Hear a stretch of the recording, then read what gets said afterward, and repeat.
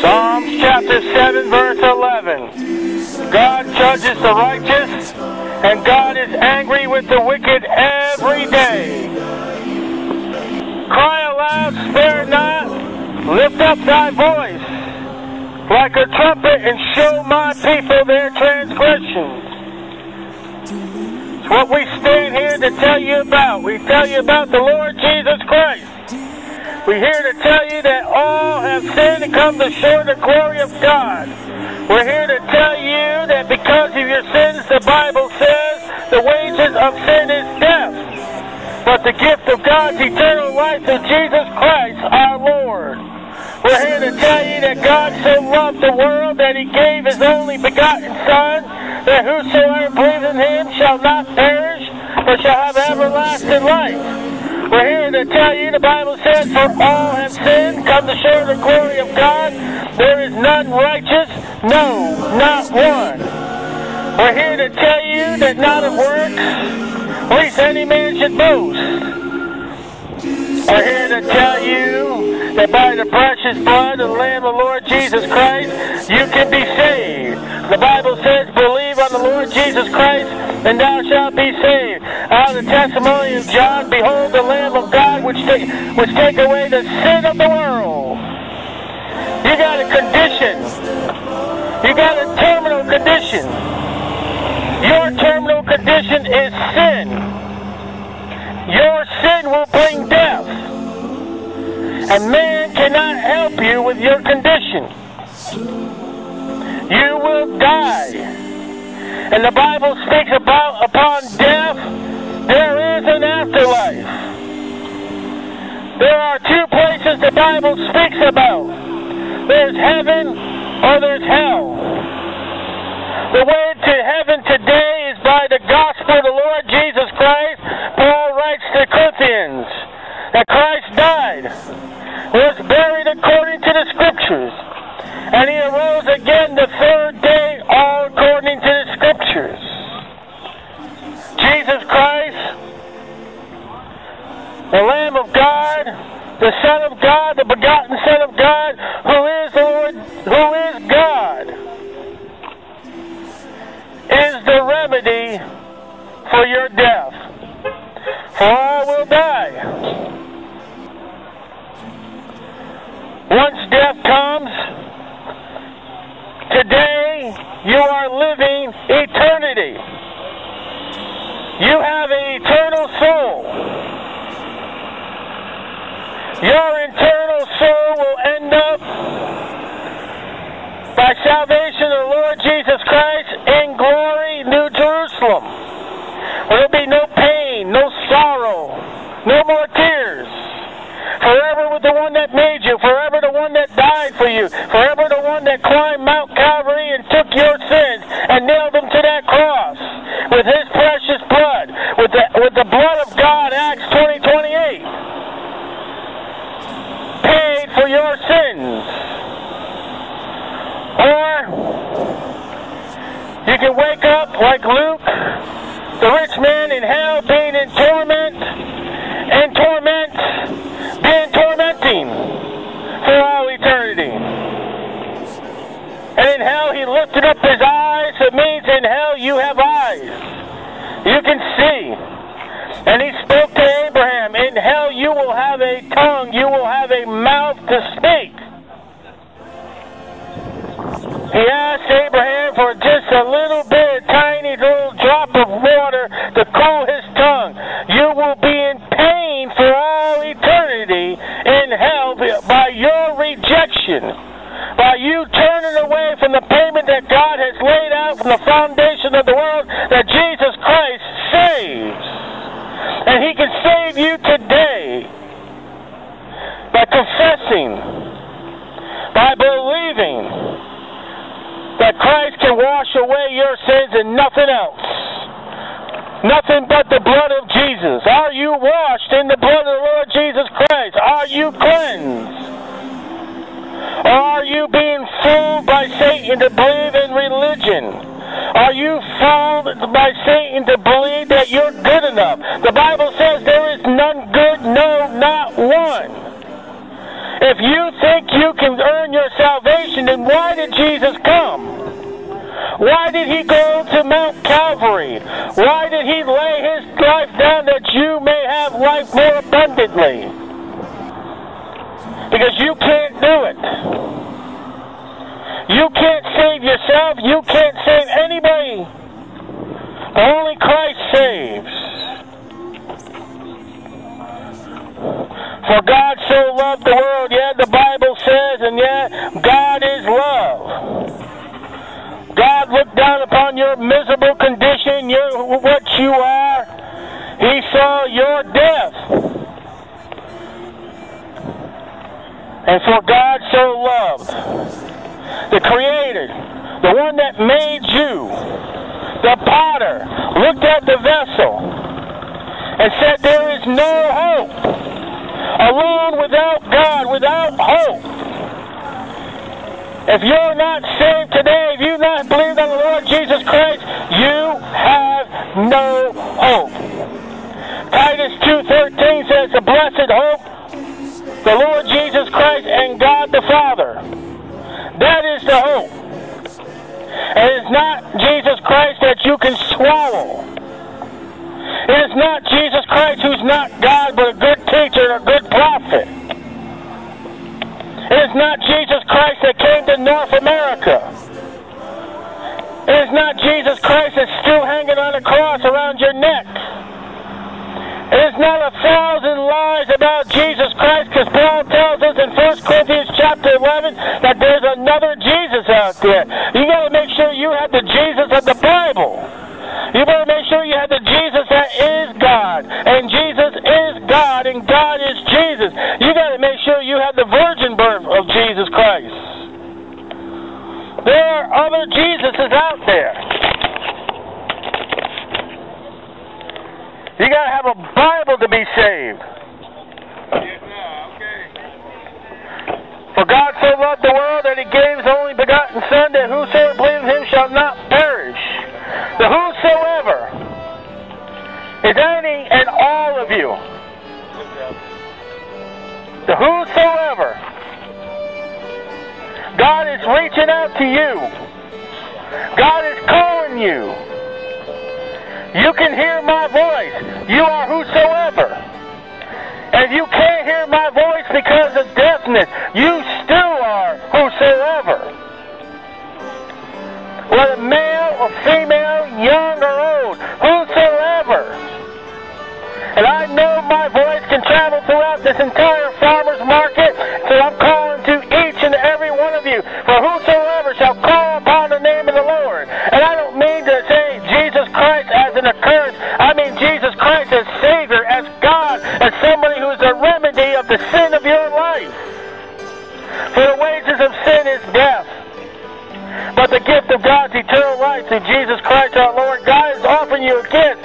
Who would be so foolish to take away and not receive a gift? Especially one that's of God. Especially of God that says, I love you, I sent. A God that says, love not of lust, but of sacrifice.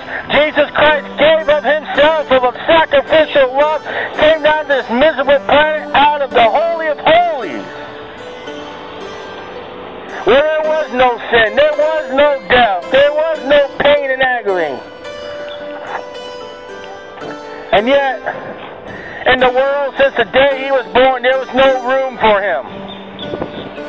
Don't let that be your heart today. Open your heart and make room for the Savior. Make room for Jesus Christ. Call upon him. Ask him to save you of your sins. Repent of your sins. Turn.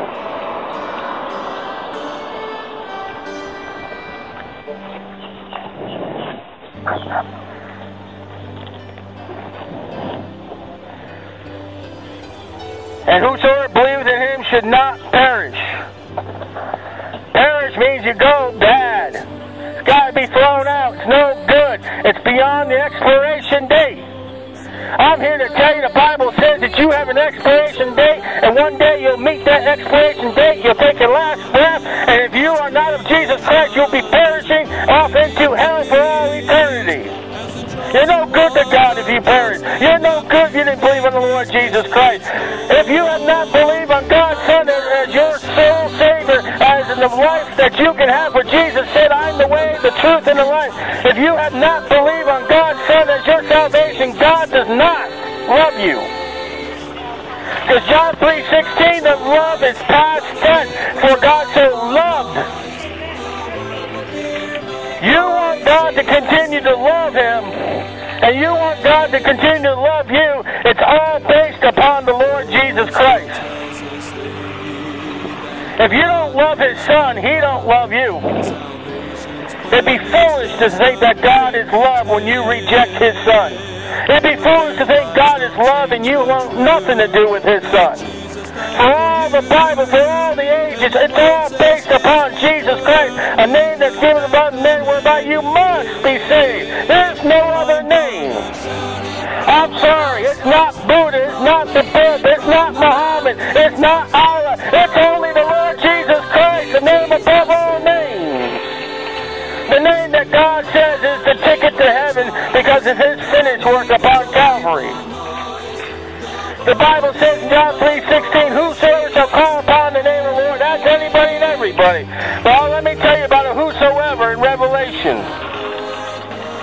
Revelation chapter 20. Revelation chapter 20. As I turn there. John 3:16, whosoever shall call upon the name of the Lord shall be saved. And I'm having trouble turning the pages here.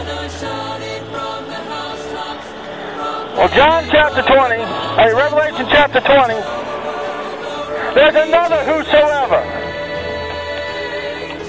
You could be the whosoever believe on the Lord Jesus Christ, or Revelation chapter 20, whosoever was not found in the Lamb's book of life was cast into the lake of fire.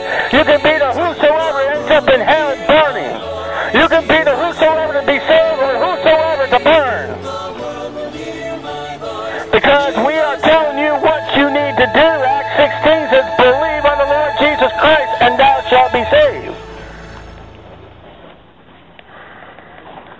We are reaching out to the whosoever's here. The whosoever shall call upon the name of the Lord Jesus Christ is what we will, is what we want, is why we're here. We don't want you to be whosoever was not found written in the Lamb's book of life.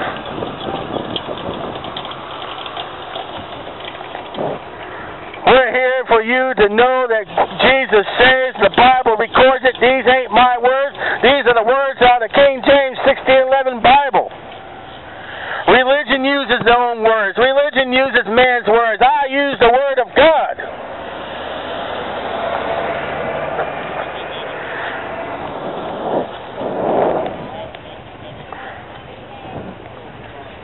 Isaiah chapter 1.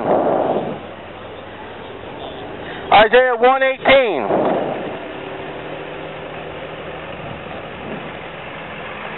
Isaiah chapter 1 verse 18. God reaching out. Listen, God is reaching out to you by born-again, Bible-believing Christians like myself and my family, because the Bible tells us, go ye in all the world and preach the gospel. Go all the world and preach to every creature. Go ye in all the world and tell them about Jesus. And it's recorded, cry aloud.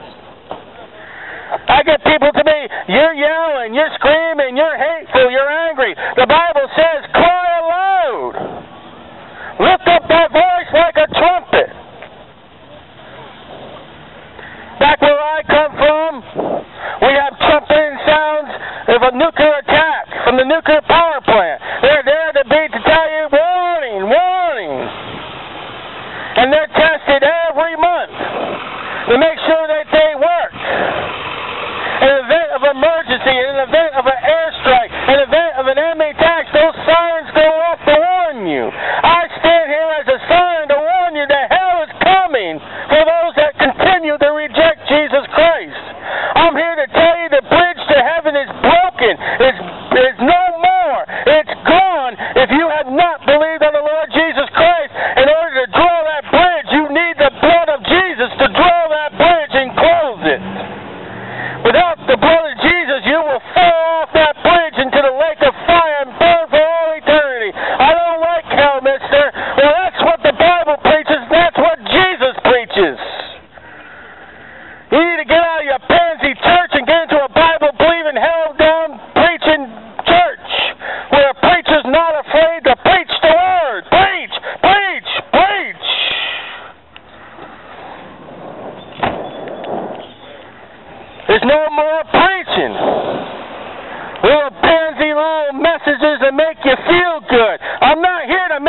feel good. I'm here to get you under conviction. I'm here for the Holy Spirit to work in your heart. I'm here to tell you.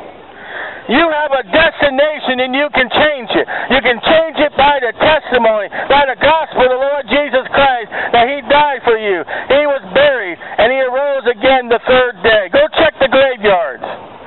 No other person is missing from the graveyard today but Jesus.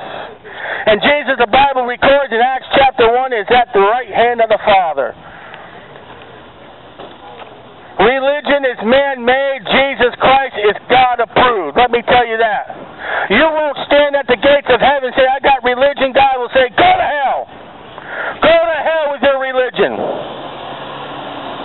When you stand at the gates of heaven and say, Lord, I'm in here by your Son, by the precious blood of your Son who died for me. I'm a worthless, vile sinner. I don't even deserve it. Lord God, I deserve hell, but I am saved by your Son, by the testimony, by the blood of the Lord Jesus Christ. Enter thou in. Well done.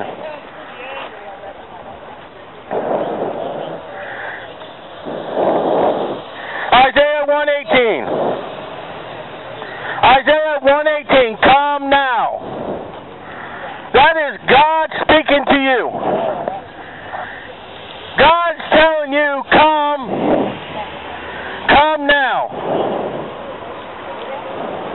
That's an invitation. That's an invitation for you to come to God. Reach out. God is stretching down to heaven. God is reaching down to you and says, come. Let us reason together. That is God saying, come unto us, sit down. Let us talk. Let us reach out. Let us get in the Word. Let us group together. Let us meet your needs. Let's meet your dying, deaf needs that you are a sinner.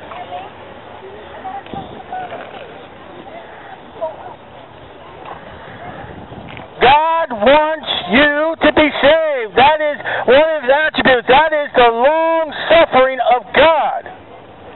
God is not willing that any perish, for God so loved the world that He gave His only begotten Son, that whosoever believes in Him shall not perish. God is not the mean, nasty God that says, I love putting people into hell. That is not God. You got to understand there are people today in hell because they have rejected Jesus. They have rejected the gospel. And if you end up in hell, that is your fault. If you open your eyes in hell today, that is your fault because God is offering you the free gift of Jesus Christ and the gospel for you to receive, for the gift of God's eternal life to Jesus Christ our Lord.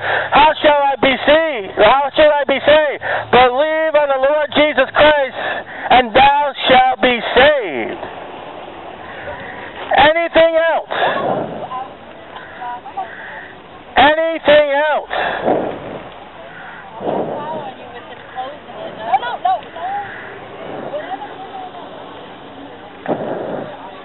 Listen, what I'm doing.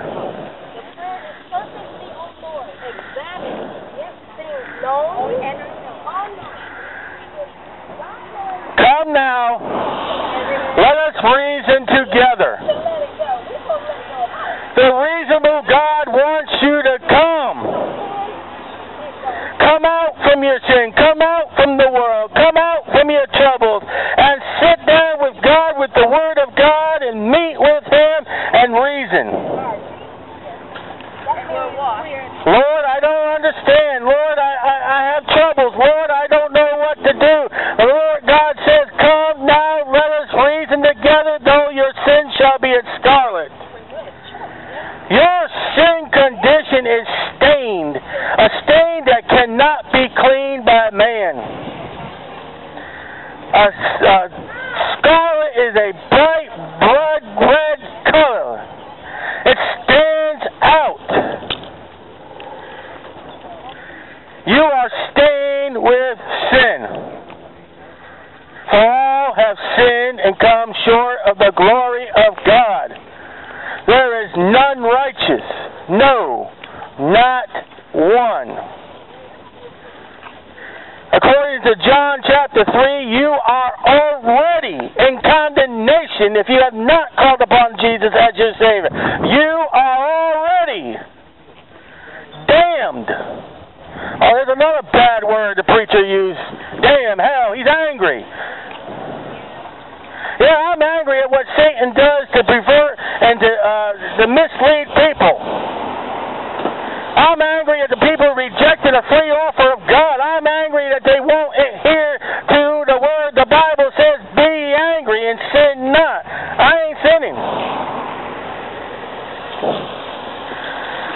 I'm so angry here preaching on the street, but if I were to get up and say, oh, the ball is pitch, it comes across the plate, and he hit the ball, it's way out in the outfield. Yay! You love that. If I would bring a boombox, a radio here, and blast it as high as it will be blasted, you love that. But get a man with a Bible and speaks out in audio so all can hear, he's angry. You know what they did with the apostles and Jesus for preaching? They killed them. All but the apostle John were all deaf by a violent death because of their preaching. Well, the Bible says, oops, my page changed. Make sure you check your page. The Bible says, in Isaiah chapter 1, verse 18, come now, let us reason together.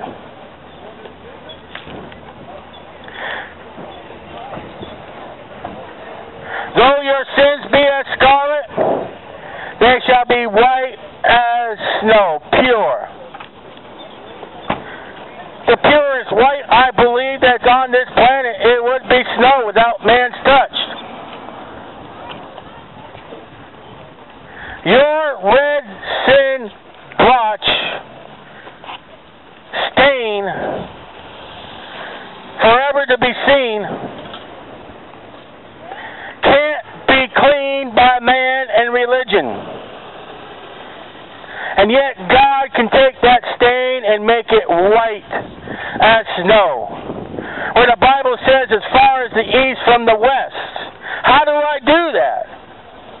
I don't want to come out before anybody. I'm afraid. I don't want to step out, but I'm listening to you. I want to be saved. 1 John chapter 1, verse 9. 1 John 1, 9. I'm turning there now. 1 John 1, 9. 1 John 1, 9. If we confess our sins, if, conditional. God has given you a free choice, a free will. You can confess your sins to God and be saved, or you can go confess your sins to a priest and be lost as much as an atheist. Listen, in the eyes of God, religion, you're just as worse as an atheist. Because you don't believe in what God said. God said, believe on the Lord Jesus Christ and thou shalt be saved. And when you run to religion and all the stuff they do, you ain't listening to God, you're rebelling against God. And you're just as much as an atheist. An atheist won't listen to God either.